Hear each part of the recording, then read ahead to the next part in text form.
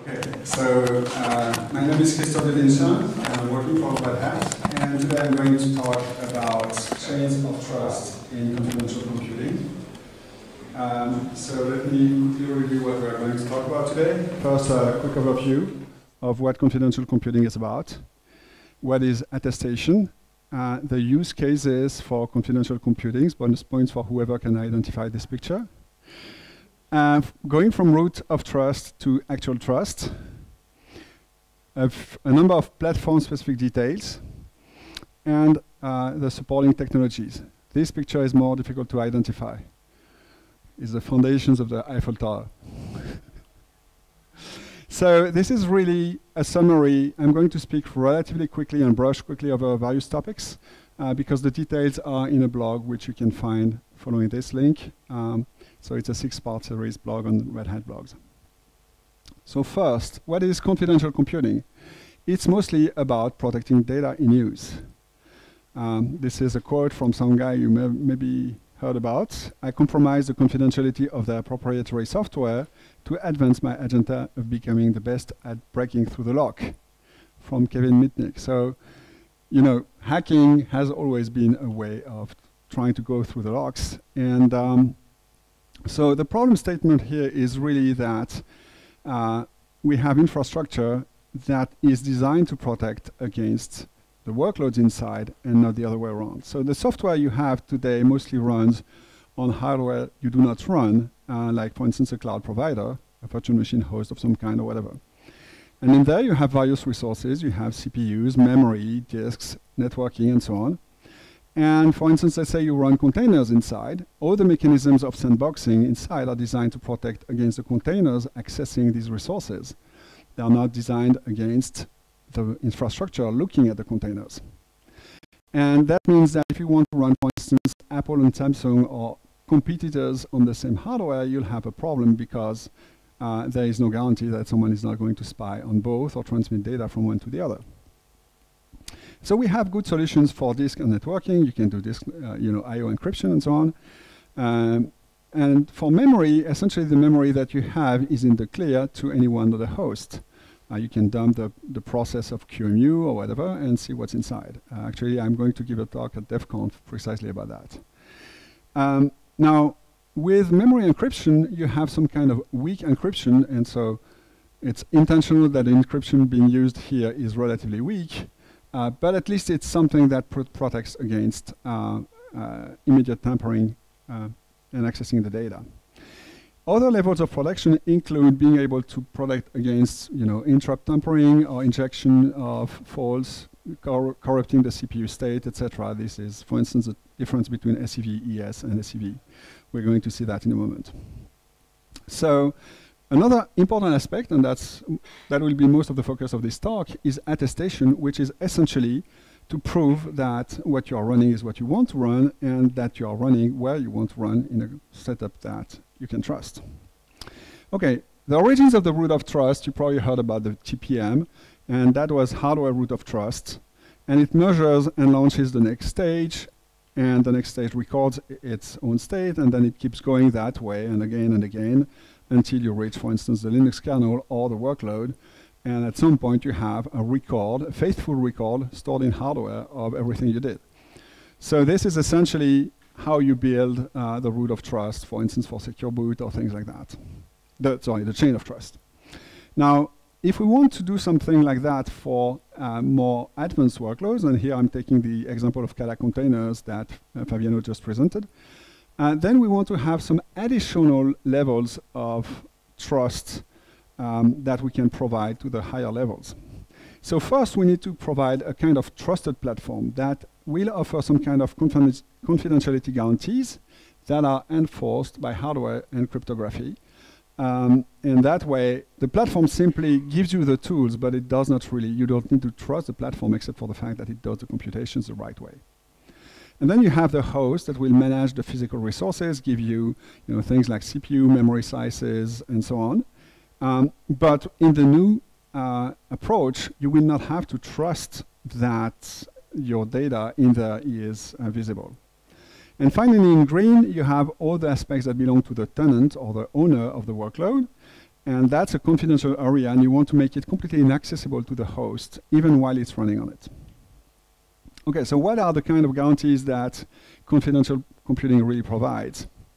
Well, it's really about confidentiality. That's the thing that matters. So it protects data in use from leaks or from tampering. It's not designed, for instance, to protect against any kind of crash. It's not designed to protect the disk or the network data. You need to do that yourself and keep doing it, or even better, in a confidential computing setting. And of course, it does not offer any guarantee of quality of service, not even forward progress. So it's possible that you can do, it's preferable in this context to say the guest will no longer make any forward progress, or the guest will crash than to leak data. That's essentially what it means. That message is difficult for people, for instance, in the kernel community. They really have, many of them have a hard time saying, I'm okay with the idea that we no longer trust PCI, for instance. And it's hardware-based real-time cryptography, which means that with sufficient resources, you can probably break it, but not in real time. That's essentially what you're... Now, all these protections are highly implementation dependent, even within the same vendor. The chart you have on the right here is for AMD devices, depending on the generation, SCV, SCV-ES, SCV-SMP. So the bottom line of all this is there is, when you say confidential computing, it doesn't bring automatic security any more than the guardrail protects you against accidents. How fast was this car driving? So what is attestation? Essentially, in our case, it's proving that you run what you want to run and where you want to run it. That's essentially the two questions we try to prove. Now, let's start with a bit of terminology, and I'm going to present the RATS model from the ETF, so that's remote attestation procedures. And so we start with a verifier component that essentially is going to implement the logic of checking. You endorse a particular piece of hardware, and so you provide some kind of endorsement. You also, as an owner, need to have a number of reference values that you're going to be able to provide to this verifier, for instance, the identity of a VM or stuff like that. And you also, as an owner, will be responsible for the appraisal policies of the evidence that is being presented. Now, when an attester tries to present that evidence, it presents it to the verifier.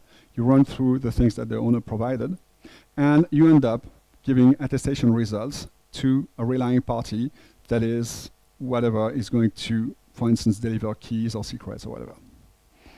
And the relying party owner also has its role in appraising the evidence or the attestation results. One example of this, and I'm going to talk about this later, is that you can decide to no longer accept a workload that you used to accept because you've discovered some kind of vulnerability in it.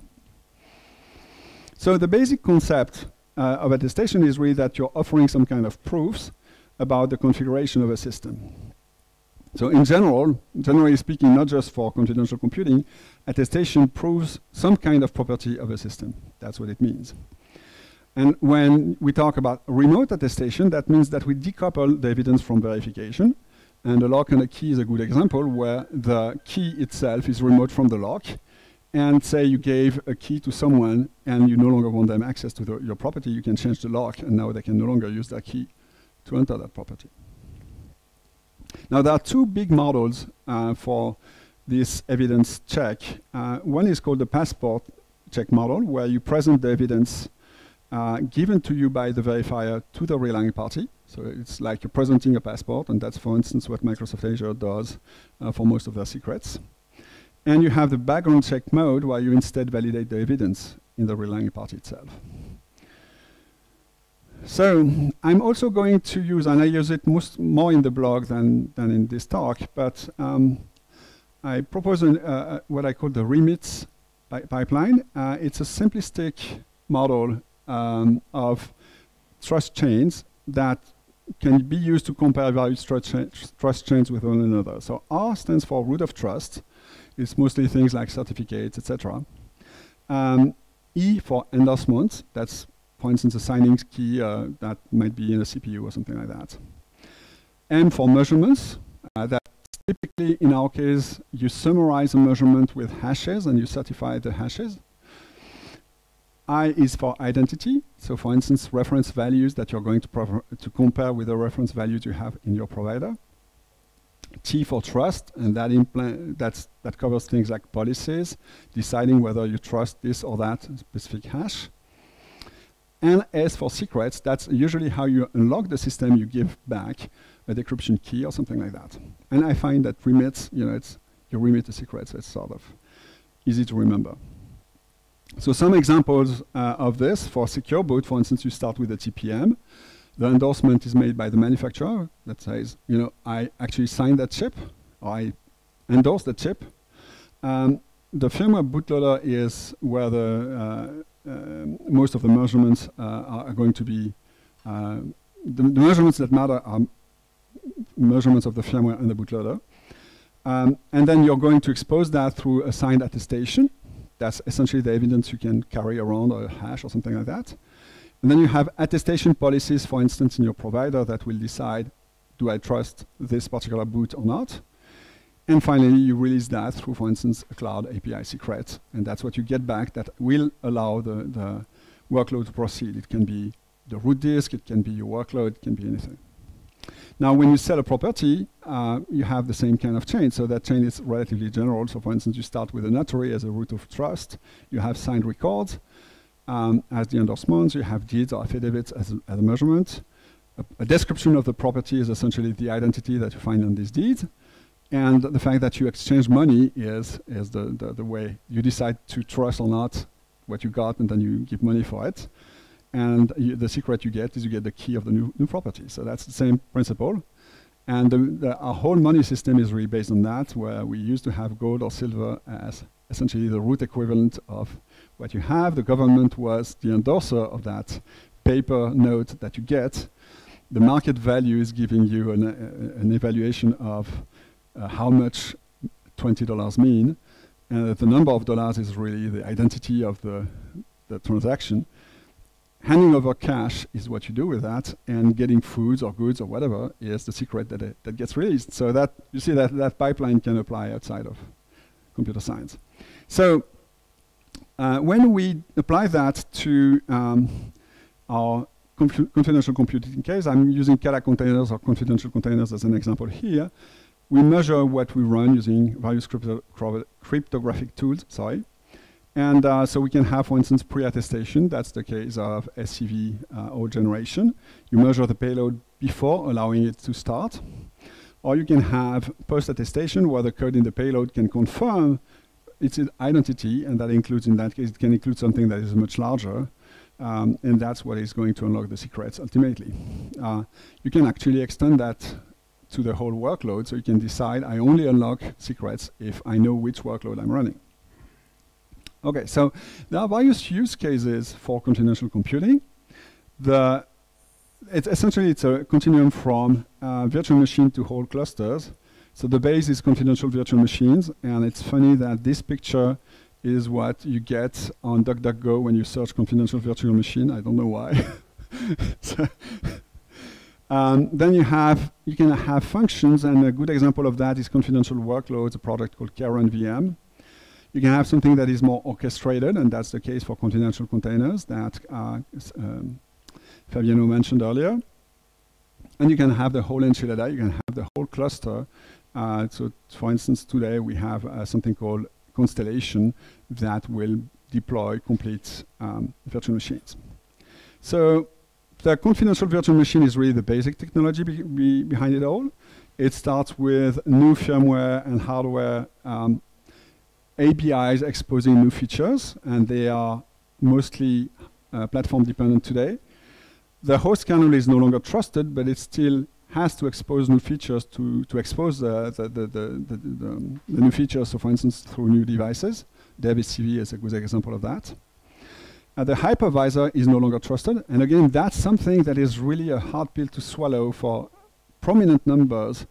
Greg Cage, I'm not mentioning your name here, of the community, who say, that model is completely broken, PCI has to be trusted. No, if the hypervisor is lying to you, it can put anything in the PCI space and essentially try the guest to crash the guest that way.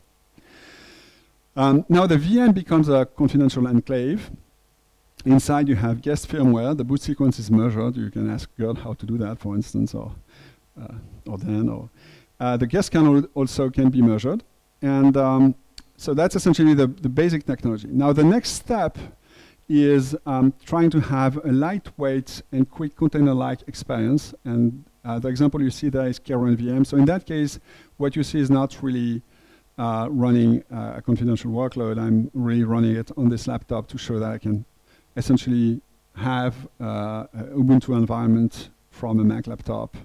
And that's real time. The speed you see is real time. So it's really very fast in terms of user experience.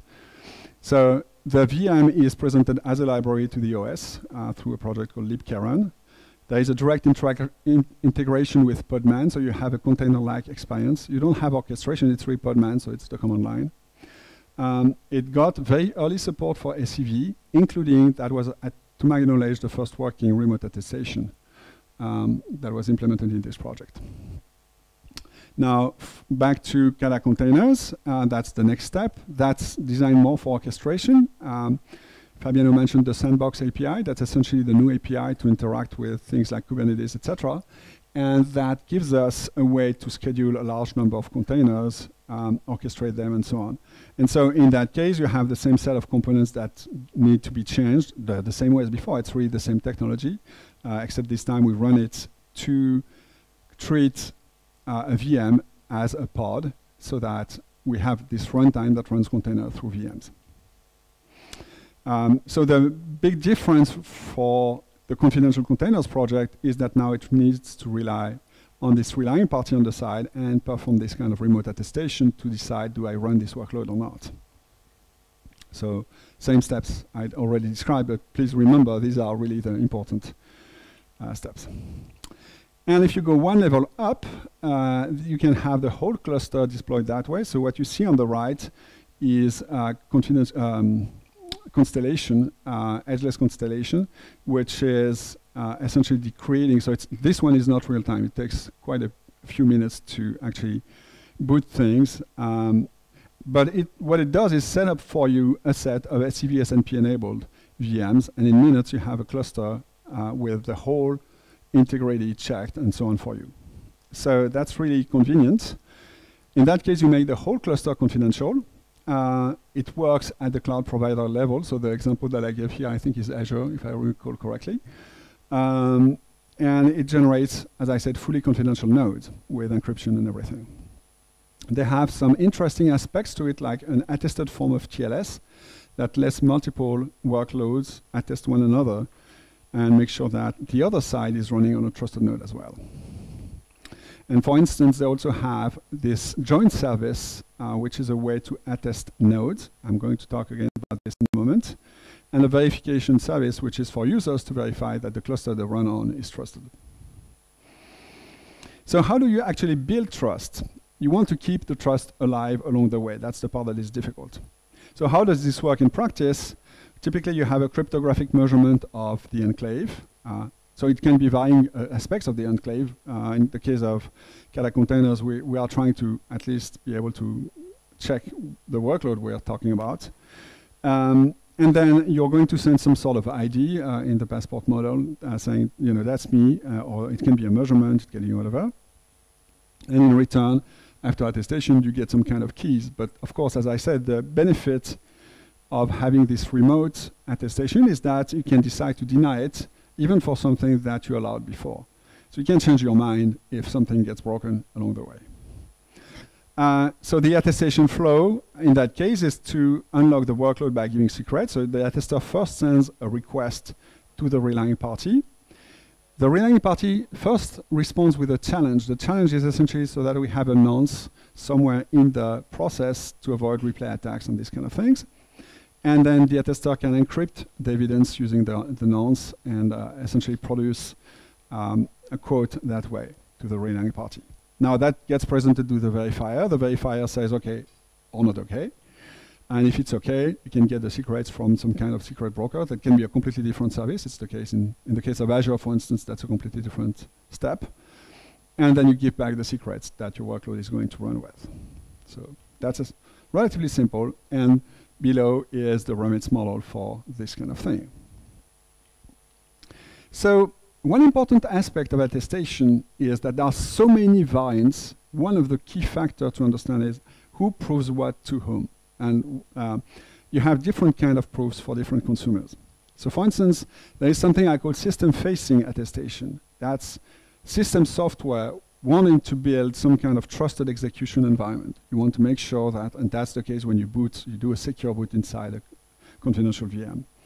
You have user-facing, that's the user wants to verify that the system they're using or connecting to is trusted. So you provide now, that's the verification service in the case of Constellation.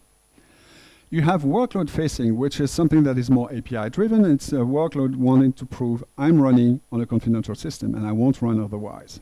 That's what Kata containers does, for instance, or confidential containers with Kata. You have peer-facing, so workloads are trying to talk to one another and checking if the other workload is trusted, and that's ATLS in the case of Constellation.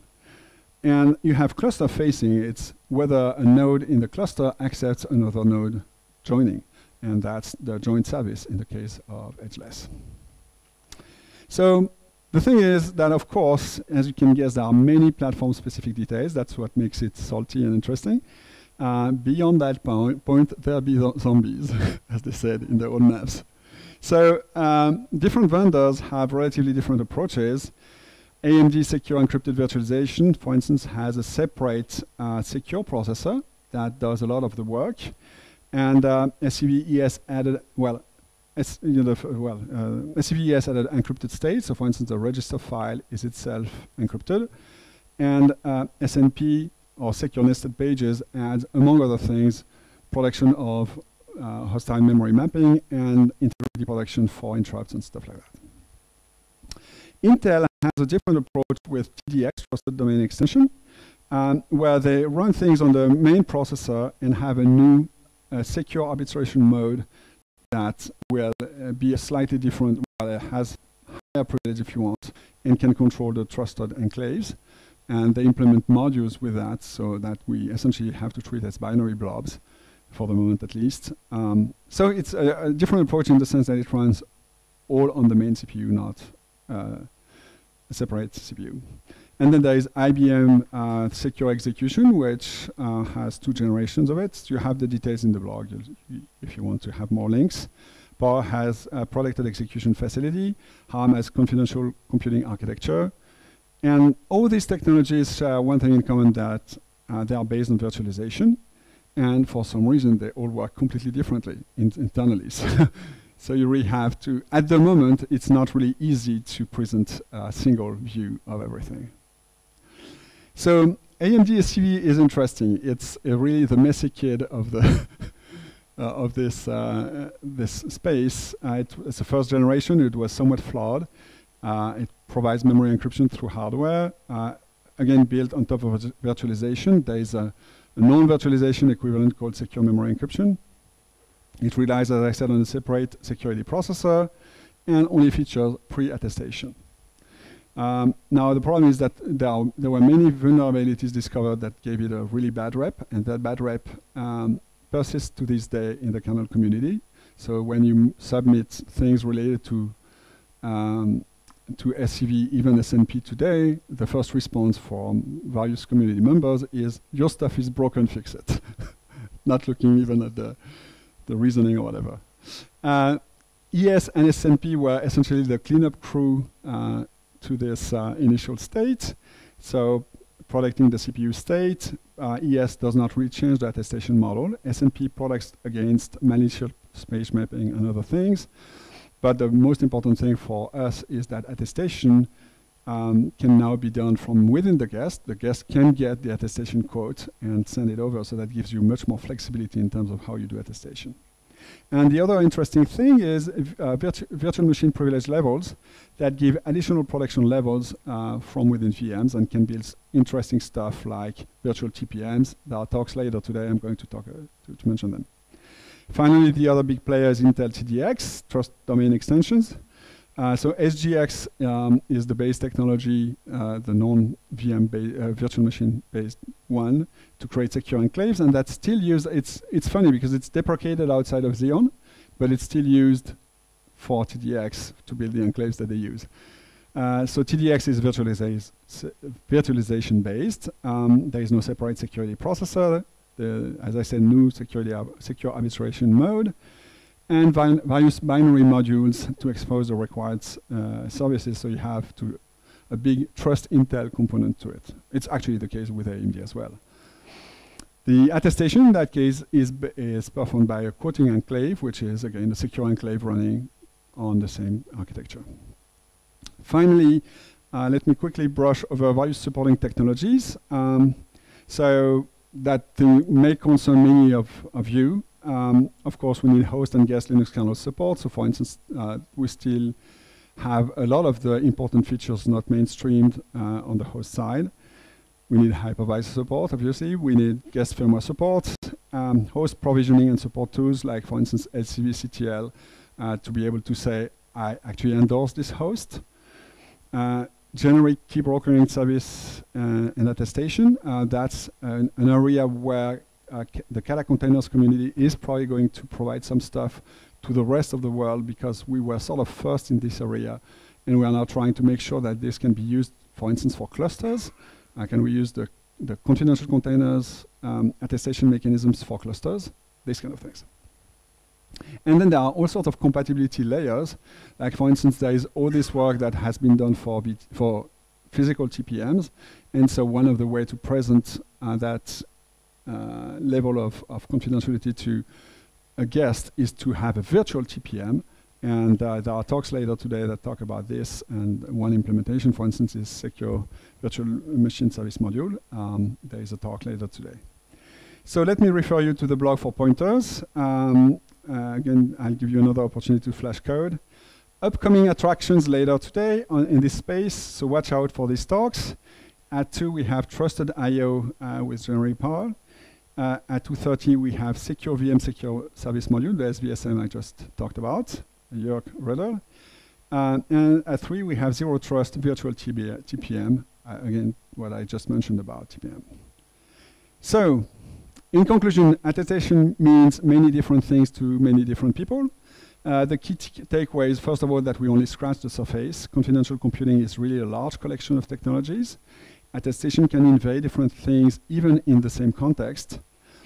Preserving the chain of trust reliably requires a lot of careful thinking. Technologies are not consistent, so we need to really have adapters all over the place. And for details on what I just showed, there is this QR code here. I'm going to show it again in a moment. So, but if you want to take it, so same QR code here. Now is a good time for questions. We have like 0 minutes.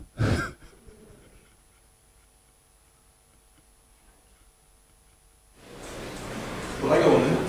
I didn't like what you So one of the big issues I always wanted to compare attestation with SVs and people right, is that you have multiple different tenants along the way. So you mentioned I'm a customer, I want to run RHEL in my VM, and I want RHEL to tell me whether I'm supposed to trust the code base I'm running, because I might be running an update command along the way. How do you envision that we, as an industry, work in a direction where multiple parties would basically be like adapters and providers of attestation chunks to then create an actual attestation profile? So this is related on the internet, right? They heard it. I don't have to repeat the question. They heard it on the yeah. So that's a very good question. So I think this is one of the reasons for the push behind things like VTPM, is that they essentially rely on an interface that has an ecosystem built around it. And so you have things like Keylime, etc., that will let you validate physical TPM just as well as virtual TPMs in a way that is somewhat independent from the operating system you're running inside. Now, Keylime is a specific form of attestation. I did not really mention that, but they are sort of non-blocking attestation. It's after the fact. You know, you run your workload, and after the fact, they tell you, oh, this was the wrong one. But they don't have a blocking mode yet. They're working on it. As far as knowing that you can trust this or that guy, it's really the usual crypto stuff in the sense that you will rely on things like certificate chains, and so on. So all the attestation technologies that I know of today are built on relatively standard crypto standard. Now there are many cryptographic standards for that, but typically you verify things using standard crypto libraries and so on. So they are not reinventing the wheel, if you wish. Does that answer the question or not? I think the technical way on how to do it is almost trivial, because as you said, the way is well paid, right? What I'm missing is convergence to easy to use mechanisms. Right now, yes. all of this is for basically 20 people in the world that understand what you talk about. So the problem is that you have two opposite trends there. So one side is the confidential container side, for instance, the open source community. And what we did is we built, the first thing we did is we published the protocol we were going to use for attestation. But being lazy bums, we essentially did not implement it. And then Sergio Lopez wanted for confidential workloads to have remote attestation. And so he said, oh, they have the protocol written up, let me use that. And he implemented the confidential container remote attestation protocol and server, etc. And I said, oh, your stuff is broken. It doesn't have a way to register workloads. And so he sort of added some API calls to it that were not part of the attestation protocol, but what you need to have key provider, how do you register keys and stuff like that, right?